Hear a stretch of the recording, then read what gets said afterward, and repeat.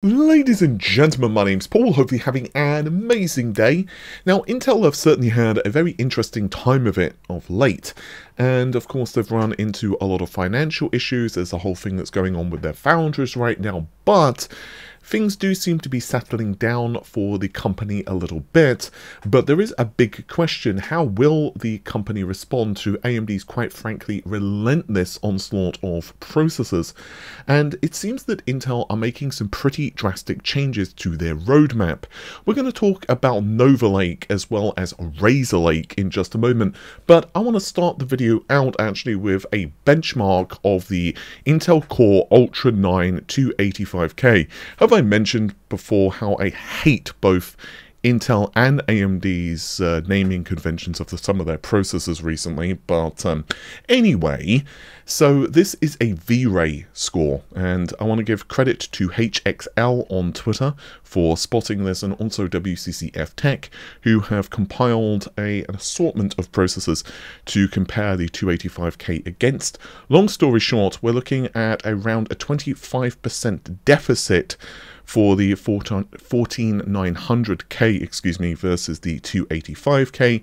Meanwhile, the 9950X is around 10% faster, so around 49,400. I'm going to round up the scores just for everyone's sanity, around 45,000 points, and bringing up the rear, the 14900K is scoring around 35,600. Now, ultimately, I think these processors could actually be quite enticing in the marketplace. It's of course going to depend on things like the prices. There are a lot of leaks from retailers, but just how accurate those leaks are, honestly, I don't know at this point. But things like motherboard availability, whether there is any room left in the tank, i.e., for example, if a new BIOS is going to slightly improve performance. I mean, let's just be honest, it's not going to double performance, but it's a possibility a couple of percent here or there could increase. And ultimately, in some benchmarks, 3 or 4% can have a massive improvement in performance, especially, for example, if also it coincides with Windows Update. I'm not saying this is going to happen, but it's always possible. So, of course, until the processor becomes available and in reviewers' hands, you guys know the story.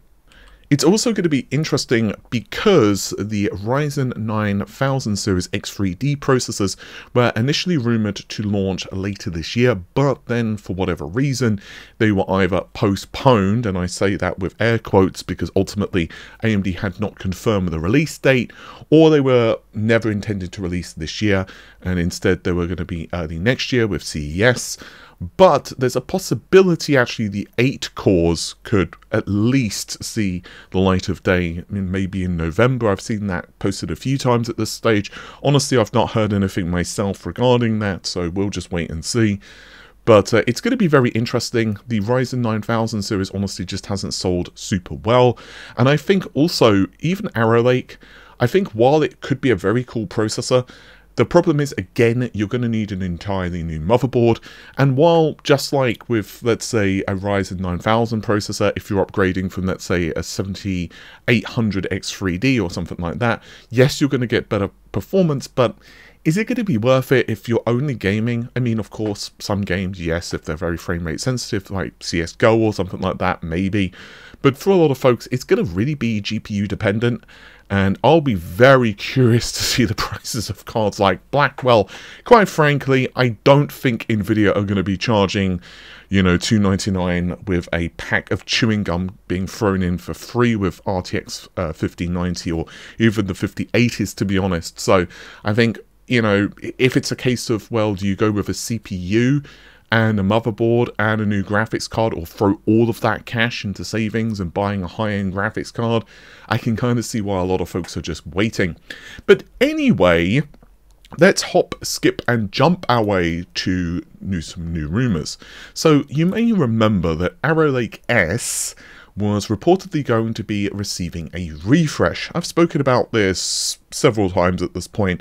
The early reports were that the refresh would basically still be 8 performance cores, but also the number of E-cores would rise from 16 to 32. I don't really need to elaborate much more than that, but basically extra cores go brr. However, that seemed to have either not been true, or Instead, it had been changed, and instead, mostly the differences come from the NPU.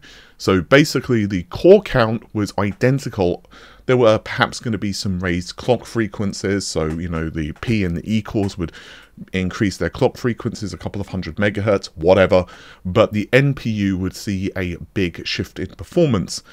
But now there are reports online, and this is starting initially from Panzerlied on the Chip Hell forums, that, well, long story short, it's cancelled, it's canned, it's done, it's finito. Now, this also is interesting for a couple of different reasons.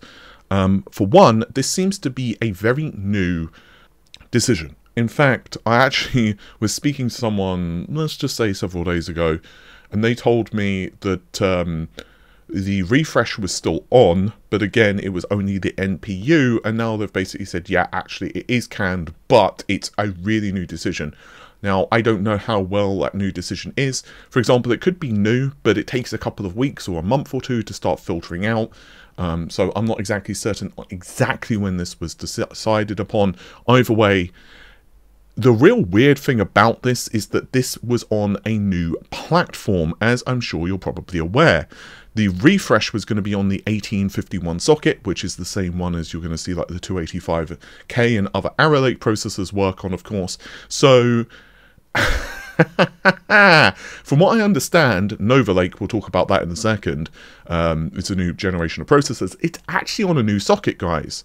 So what this basically means, I mean, hopefully that is not correct information. It is on the same socket, but it doesn't seem like it is. Therefore, LGA 1851 could be on a quote-unquote dead socket. And I don't really need to say much more than, like, that would be kind of weird. That's a very short shelf life, basically, for a lot of folks. So if that is true, that may... I mean, I don't know. That might put some people off. On the other hand, if you're like a hardcore, you know, chap and you've got the cash, maybe it wouldn't bother you to buy a new motherboard. Let me know in your thoughts in the comments on that one. Like, does it bother you perhaps with a new socket, or I don't care because I would go with a new motherboard anyway. Okay, so let's finish the video off with the last piece of news. So Nova Lake is a processor that you may have heard of regarding Intel's future plans. Again, because the refresh for desktop, and I want to stress, this is desktop, seems to be dead. This theoretically will be the next processor. So to my understanding, you have Coyote Cove as well as Arctic Wolf for its two types of CPU cores. And the little bit I know about this processor, I'll try to get more specifics at some point, but again, SMT does not seem to be in the big cores, for what it's worth, and also the decode may actually be, well, let's just say wider. I don't want to say too much more on that because I'm still trying to get a little more information regarding Intel's plans for this, because again, we are talking about a processor that's quite a bit of time out. But yeah, so basically, just to reiterate what I said, there are two types of CPU cores. Basically, you have Coyote Cove and Arctic Wolf, according to what I've been told. And the E cores are going to be a little bit wider. And again, the P cores do not feature SMT. So it's going to be very interesting to see how these things actually perform. It's going to be, let's just say, well, quite cool, I think. I just want to finish the video, however, with a new piece of information, and this is a Razer Lake. Now, unfortunately, I do not know much about Razer Lake at all. This is breaking information, and this has been leaked by HXL. Again, this is the successor to Nova Lake S. Bionic Squash on Twitter has also stated the same thing. Unfortunately, there is no information regarding this. I've spoken to one person, and I think, and I stress the word think, that they are on the same platform. So let's say you were to upgrade for Nova Lake, you should be able to put in Razer Lake into the same board. However, it's Intel, so don't take that to the bank. Anyway, guys, I think that's just about it for this particular video.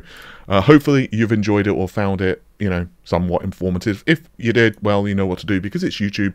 Leave a like and all of that stuff, and obviously subscribe if you're not. Apologies for not being on camera for this one. It is absolutely chaos. Let's just say there's been some interesting events over the last couple of days. Basically, the boiler blew, so trying to organise that. End of the month, I'm also going on holiday vacation thing because it's my friend's wedding. So let's just say it's been a bit of a day. So apologies for not being on camera, but hopefully tomorrow I'll be more normal. Well, normal is relative, but my version of normal. Take care of yourselves. Bye for now.